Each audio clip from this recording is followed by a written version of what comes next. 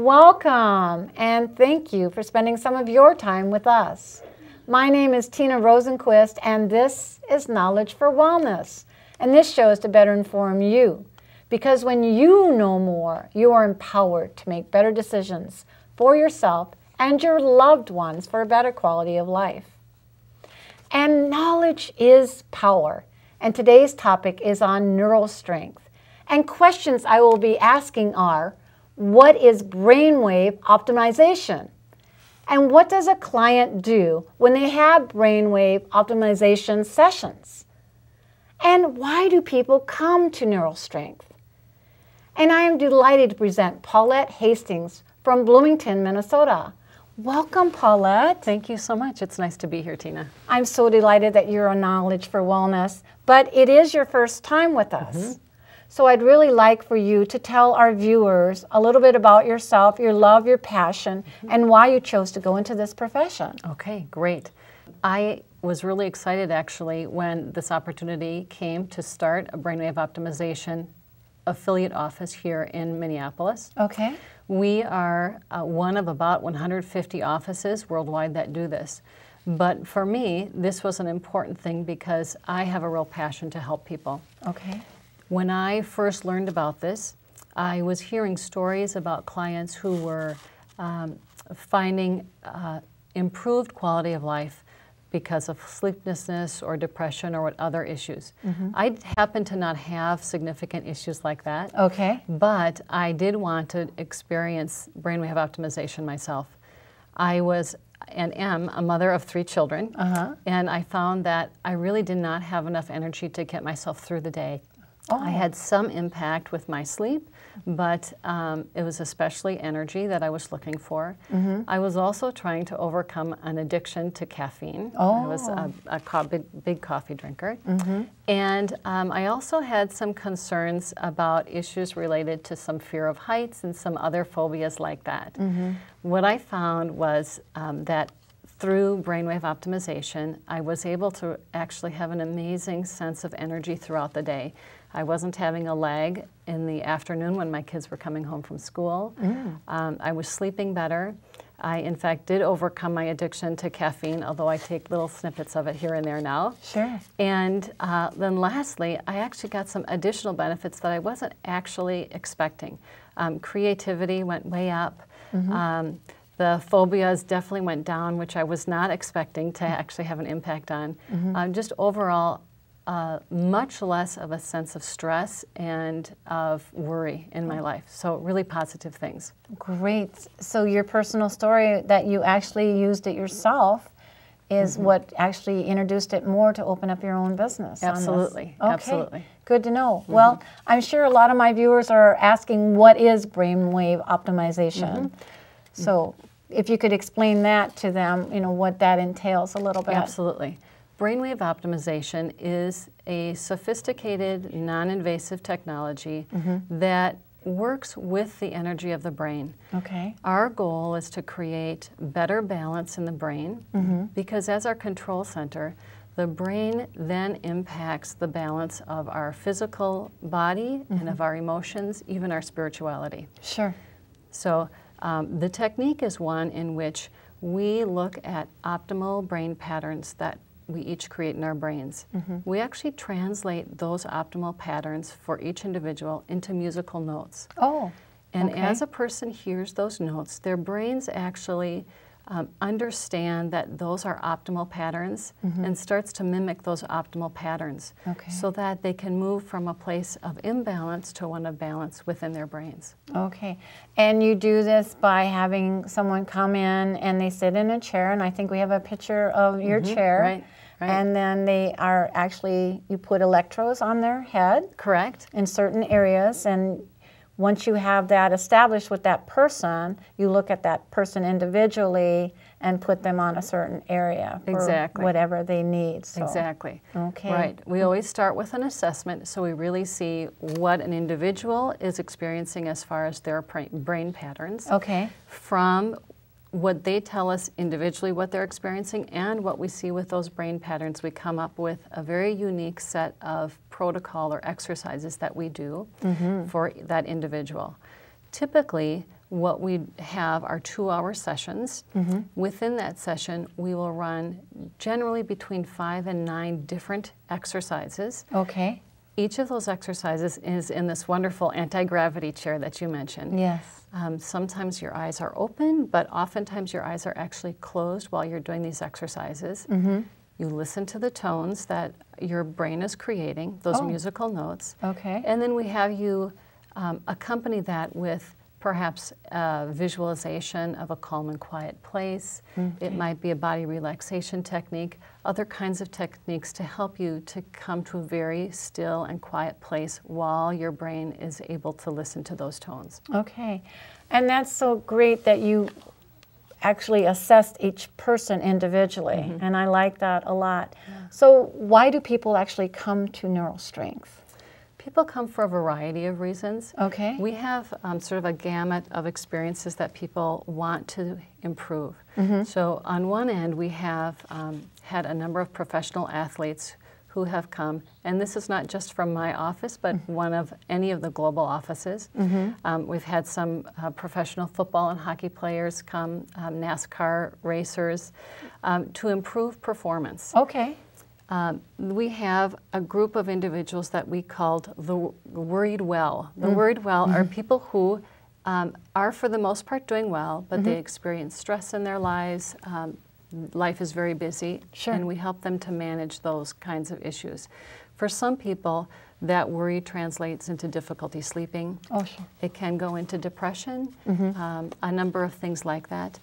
And then we also work with people who are struggling with addictions. We know that when the brain is out of balance, our bodies want to feel more balanced, and sometimes a substance is what helps to make that individual feel more balanced. So we do work with a number of people who struggle with addiction as well. Okay, and I love the idea, when I was reading on your website, post-traumatic stress syndrome for all of our soldiers. Right. And in other countries, they actually mandate the military to go through a 4-week debriefing. And here I read that you've had success with a lot of the soldiers. We have had some nice success. Over 500 soldiers, not just in my office, but in other offices as well.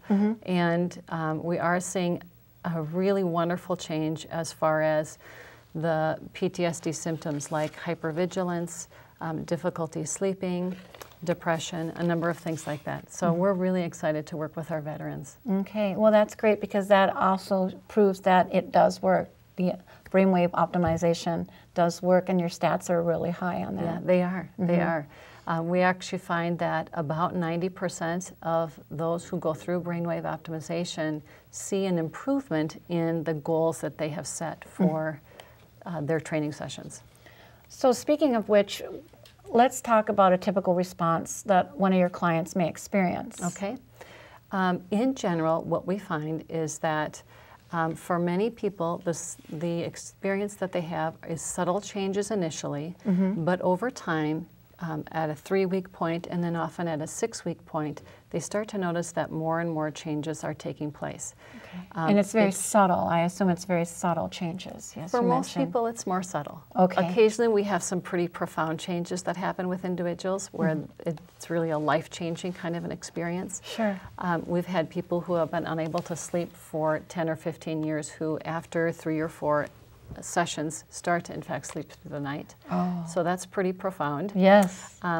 Some of the most typical things that we hear people tell us is that the things that typically bother them, they're able to let it roll off their shoulders a little bit more, that they have just a greater sense of calm, that their reactivity is less, so that they aren't quick to move to anger or quick to move to an irrational kind of a response to something. Then the other thing too that we hear people tell us is that they are able to manage overall making decisions, processing information, just sort of the daily things that we do. Yeah, you're at a better level. You're kind of, instead of going up and down in peaks, this kind of just gives you more of a, really great level foundation. That's great. Yeah, good way to put that. Yeah, and I know that that would really benefit so many of us in that sense. Yeah. So how long has brainwave optimization been around or been available? This technology was developed about 10 years ago. Okay. I have been involved with it for 4 years. And to date, we have brainwave optimization in about 35 countries. It is something where we have about 35,000 people who have experienced it. Oh, okay. I'm sorry, I have to correct myself. Okay. It's 15 countries, 35,000 people. Okay. Yes, please. Thank you. And overall, we are seeing nice results for most of our people who come through. Okay. Yes. Great. And how many? You mentioned how many people experienced this.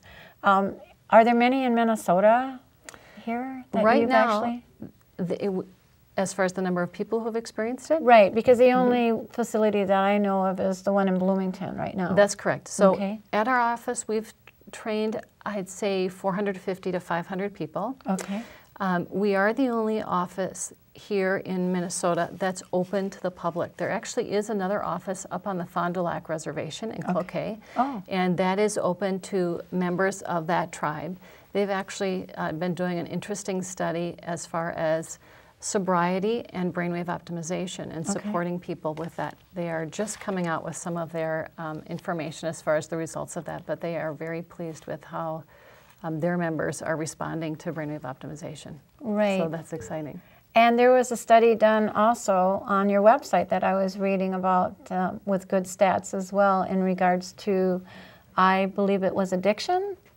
That's correct. Yes. That's correct. So that is being reinforced by the materials that are coming through the Fond du Lac Reservation. But yes, nice results there. Okay. I'm actually very excited too. We are, as a whole, starting to do more clinical studies through Brain State Technologies, which is the home company that licenses this technology.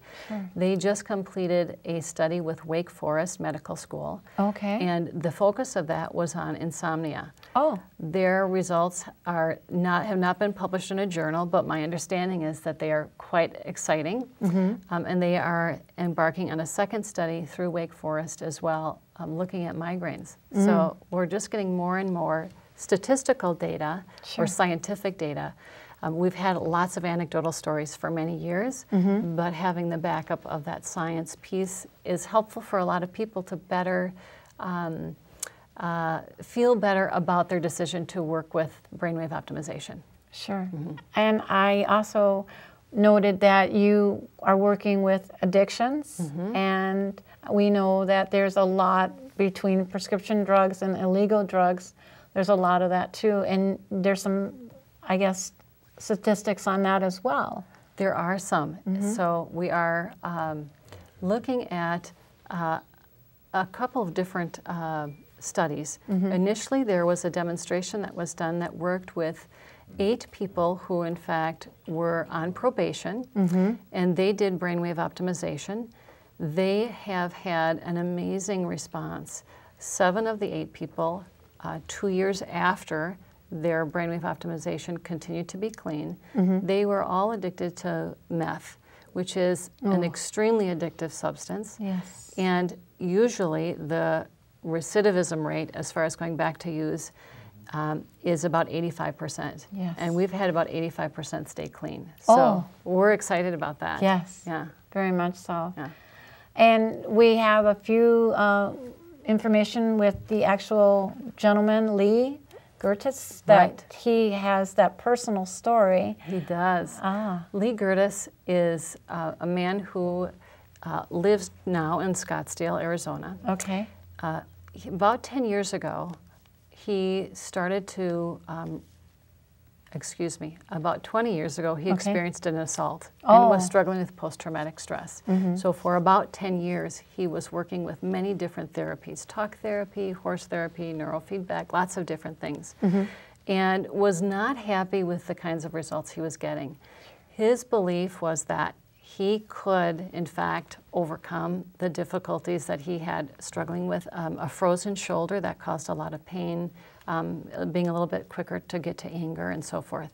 And his idea was to take some of the components of therapies that are already available and combine them with his knowledge of physics, math, and psychology. Okay. And so his belief was that if his brain, when it was working well, could recognize that it was working well, essentially observe itself, then it would start to do better.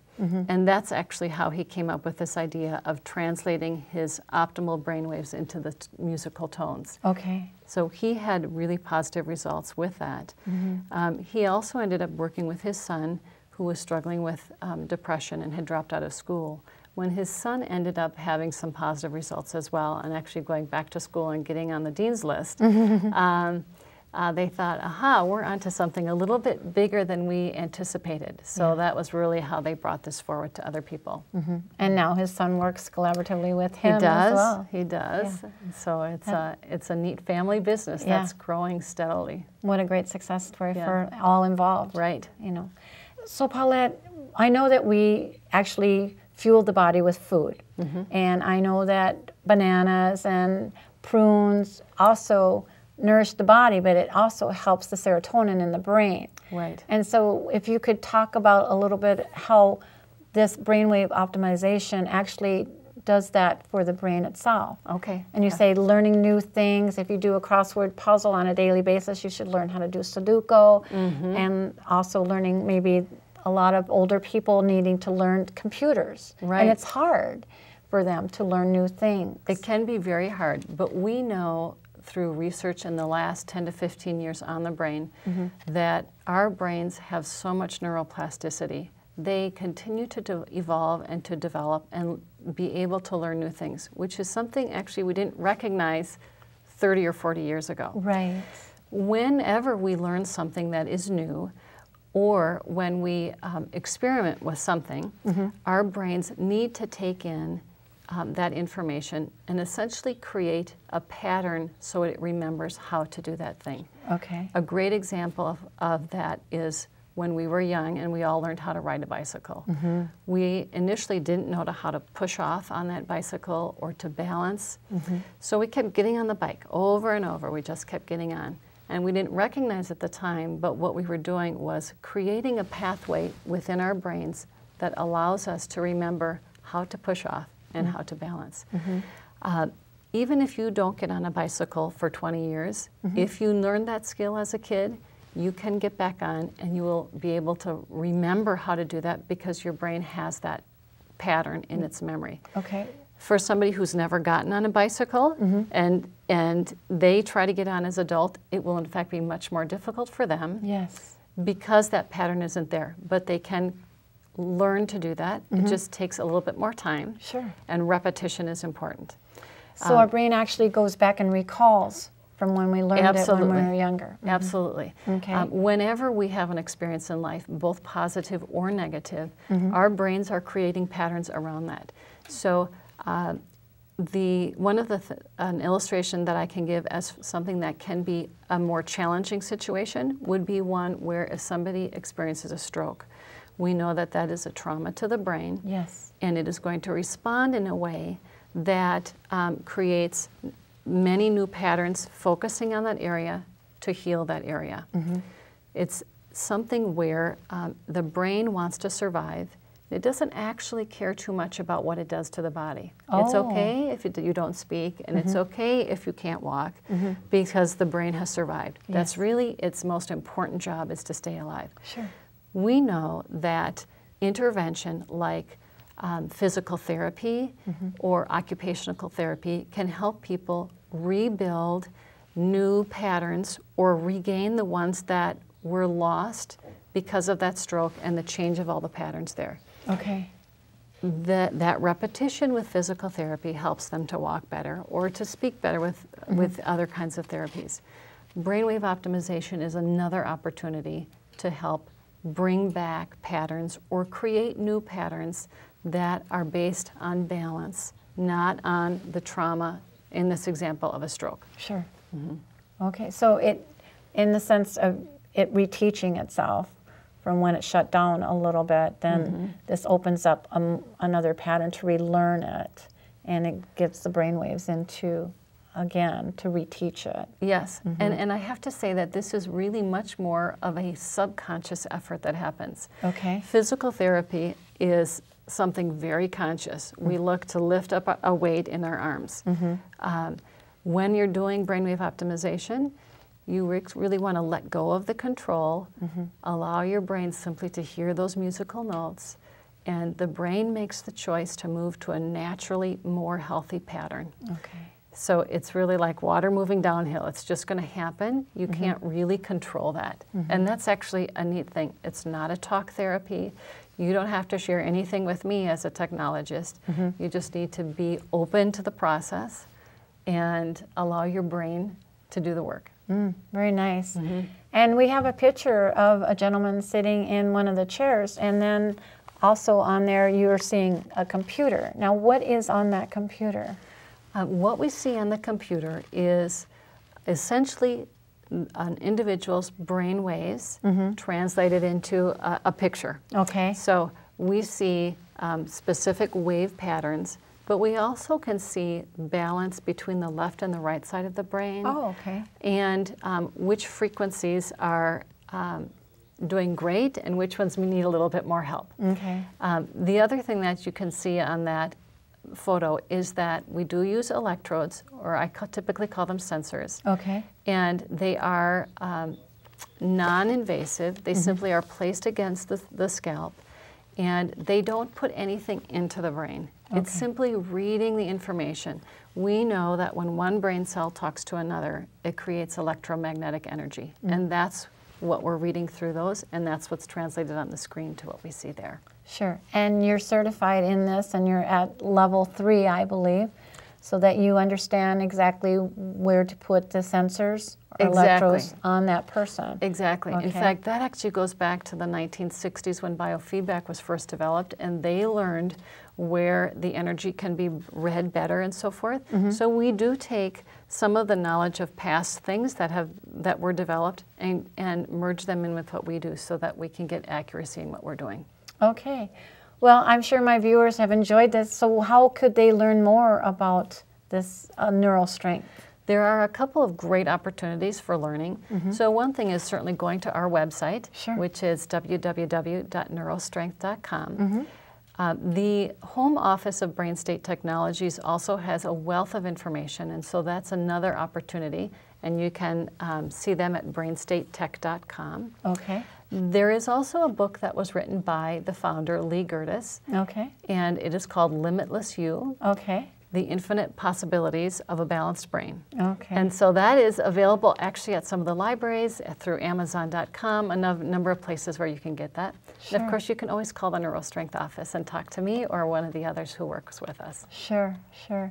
So if I decide that I want to do this, and I'm going to go in and see you, and is there maybe a session that I can see you with for one before I commit to doing this for a session, a whole series? Then? Absolutely. Okay. What we can do, and it's especially for our viewers, is we can offer an assessment and then an introductory session. Okay. And through that, you just get a taste of what the sessions will actually be like. And then we get a good picture that we can show you of where there is balance and where there is less balance. Okay. And we focus, of course, where there's less balance to try to bring you back into that positive state. Wow, that sounds great. Yeah. Well, we have a few minutes left, and so I'd really like for you to maybe do a call to action or shout out to my viewers a little bit about yourself as well. Okay, great. Well, I welcome everybody to consider brainwave optimization. There are locations throughout the country and throughout the world, and our location is right here in Bloomington, Minnesota. Brainwave optimization is a non-invasive way to really help you have a better quality of life. And that's what we love about this. That's what I love about it. That we can help you to help yourself. For anybody who's watching Wellness for Knowledge, Knowledge for Wellness. Thank you. Please give us a call. We are happy to give you that introductory assessment and session for just $49. So it's a great opportunity. Well, that's great. So I want to thank you so much for your insight on this. Thank you, Tina. It's been a pleasure. Okay. If you have any questions or would like to contact Paulette, please contact her at www.neurostrength.com, NEUROSTRENGTH.com. Thanks again, Paulette, for your lovely insight on this and educating my viewers on neural strength. Thank you, Tina. Please tune in for my other shows of Knowledge for Wellness being televised throughout the Twin City area, or view my website at www.knowledgeforwellness.com. And you can also connect with me on Facebook, LinkedIn, Twitter, and YouTube. And the mission of Knowledge for Wellness is to inform viewers on health issues, to expose, educate, and make viewers aware, to enhance themselves and their loved ones for a better quality of life. And I sure hope we have provided you with more information to benefit you and your loved ones. So until next time, be well and goodbye. Thanks again, Paulette. Thank you.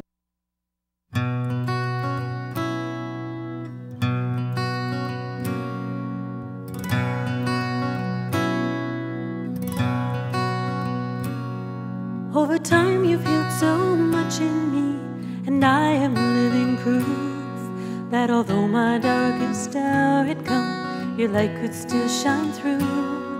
And at times it's just enough to cast the shadow on the wall.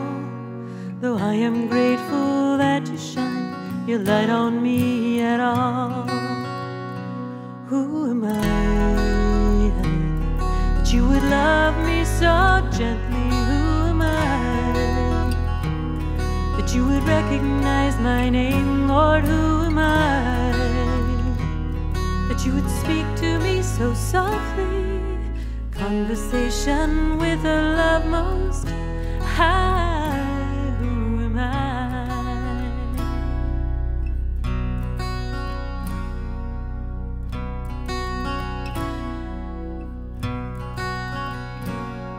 Well, amazing grace, how sweet the sound that saved a wretch like me. I once was lost, but now I'm found, was blind, but now I see. And the more I sing that sweet old song, the more I understand that I do not comprehend this love that's coming from your hand. Who am I that you would love me so gently? Who am I that you would recognize my name, Lord? Who am I that you would speak to me so softly, conversation with a love most high? Who am I?